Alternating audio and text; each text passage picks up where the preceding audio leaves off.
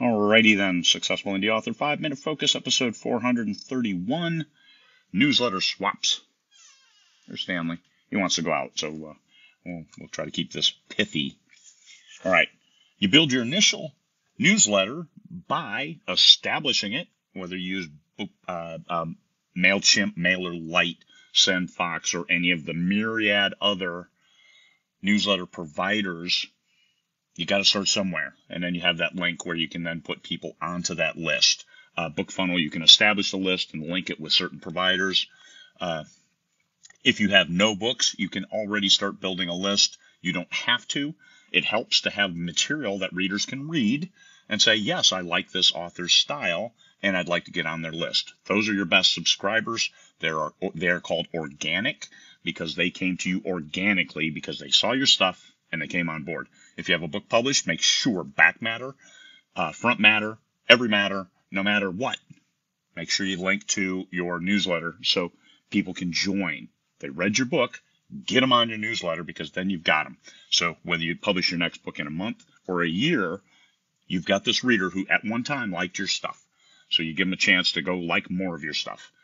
That's what a newsletter is. Swapping, this is a way to expedite your visibility of your titles. If you have no newsletter and nobody on it, it's not really good form to ask people, hey, can you share this on your newsletter? I don't spend any time building mine, but I'd rather exploit yours. It sounds just as cheesy as that if you don't have anybody on your newsletter. You've got to make the effort. Organic. If you like my stuff, please join my newsletter. I'll share snippets. I'll share these things, all unique. The only place you can get them is on the newsletter. So make sure, do your due diligence in order to share and swap. Well, I'm not published yet. I don't even know where to start. Booksweeps, BookFunnel, StoryOrigin, these are all ways you can get into newsletter builders. And some of them have limits like, oh, you have to already have 500 on your list or something like that. And some of them don't. Look for those that don't when you're just starting out. Make sure you have some kind of sample of your writing. Even if it's only the first 3 chapters, that's better than nothing. Hey, join my newsletter. I haven't written anything yet, but you really should join my newsletter. If you can make that sale, you can sell anything. I'm telling you. It's easier if you, hey, here's the first 3 chapters of my book.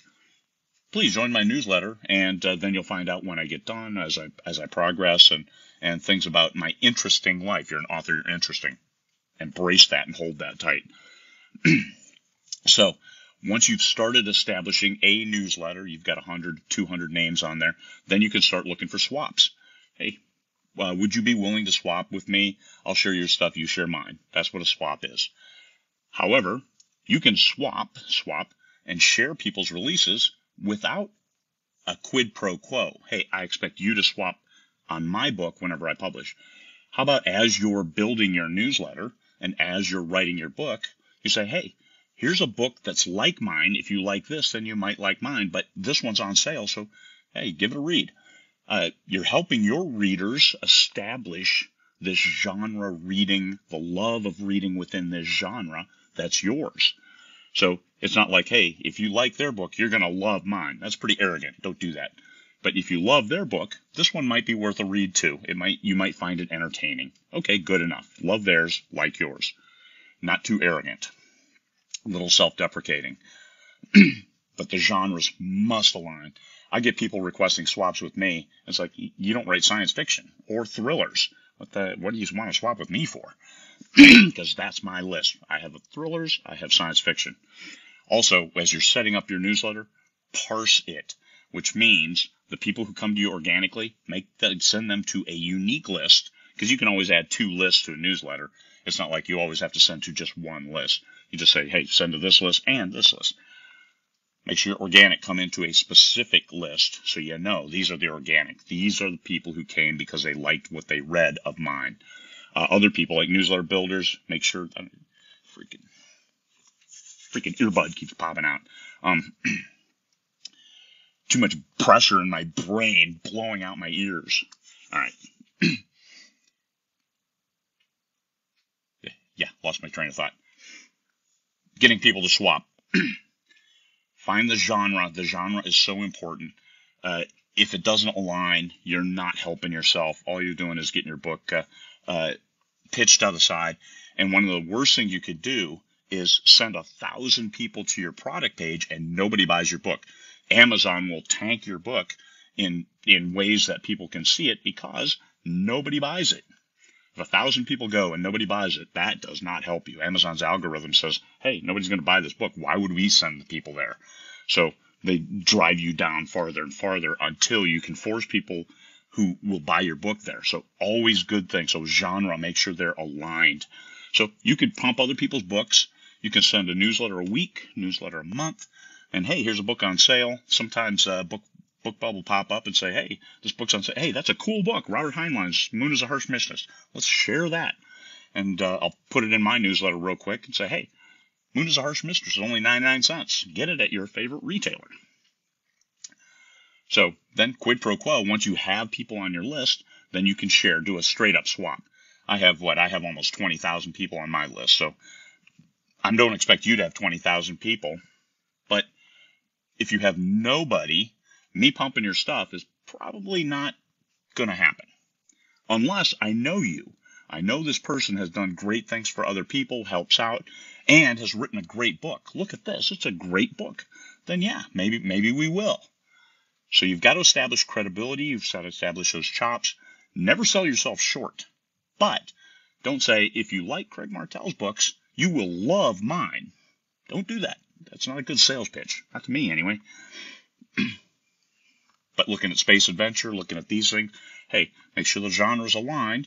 And it never hurts to ask, but you've got to have some power in your ask. That's like sharing, hey, shared the last 10 of your things to my growing list, and it looks like I'm getting a good response, and the readers like your stuff, which means they also like my stuff, so we may have a good alignment here. If you can demonstrate that, then it's a lot easier to get put on somebody's list. Now, what some bigger authors will do with big lists is they'll just take a bunch of swaps and add them in. On your call to action, the very top call to action gets all the love. People don't scroll past about the second or third. So if I say I'm doing a swap with you, I usually don't have more than 3 calls to action, because if I'm just going to list a bunch of titles, 4th, 5th, 10th, you're not going to get that. Whoever's 10th, you're going to get nothing out of it. So thank you for sharing my stuff. You got nothing from me. That's not cool either. So giving a decent share and swap. Establish your creds first. So chicken and egg, right? Well, you got to have the egg before you can have a chicken. So you've got to establish your own creds. You've got to do what you can to build your own list. And you've got to show that you're a team player before you start asking other people to hook you up. Otherwise, it looks selfish, and nobody wants to be perceived as selfish, because we know you're not. Yes, you want to get your books in front of the right readers. Just make sure they're good books in the right genre, and that you're asking the right people, and that you're helping when you can, even if they turn you down. Oh, it's okay. You don't need to share mine, but here, I'm going to share yours anyway because it's a great book, and it's going to resonate with my readership. That's a great thing to tell somebody. Peace, fellow humans.